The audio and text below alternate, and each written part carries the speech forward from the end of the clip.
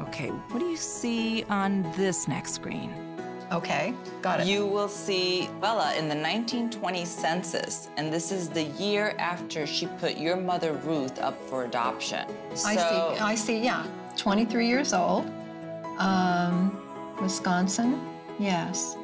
So she was evidently living in someone's home as their servant at that time. My big question is, who is my biological grandfather? Using DNA and historical records, our sponsor Ancestry tracked down Heidi's biological grandfather. His name, Joseph Eisch. Oh, that's amazing. That's exactly, oh, and look at all the other people.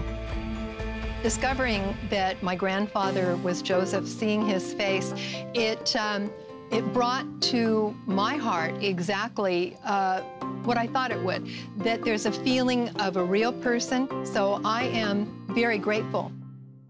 He's nice looking. And that's what I heard, that he had dark, curly hair, and he does, looks like he does. Yeah, he looks very handsome. He's very handsome. Seeing a picture of him, I'd heard through cousins that he was dark, tall, and handsome.